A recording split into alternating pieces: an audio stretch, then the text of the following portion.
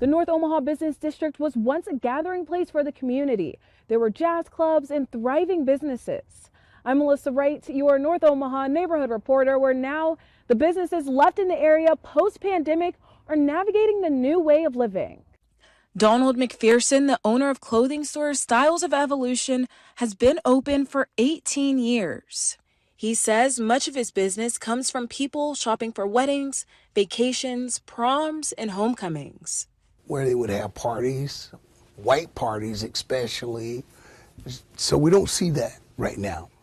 Styles of Evolution sells an array of clothing, ranging from colorful suits to even women's clothes and accessories. But what pairs best with his shop is people. Easiest way out of with the COVID. With the COVID, it killed a lot of traffic. A lot of folks went under.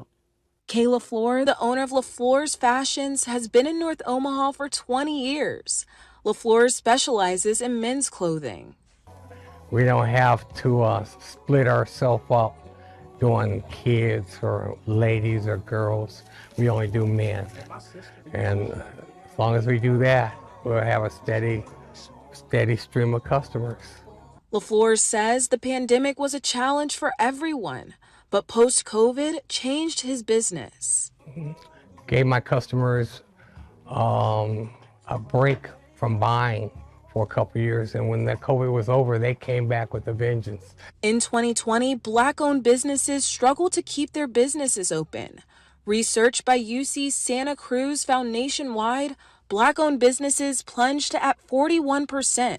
Idle Vital Living, owned by Imani Murray, opened a brick-and-mortar June 2020. And then also what's so convenient about this location is that it's very small, but we were able to do drive-through.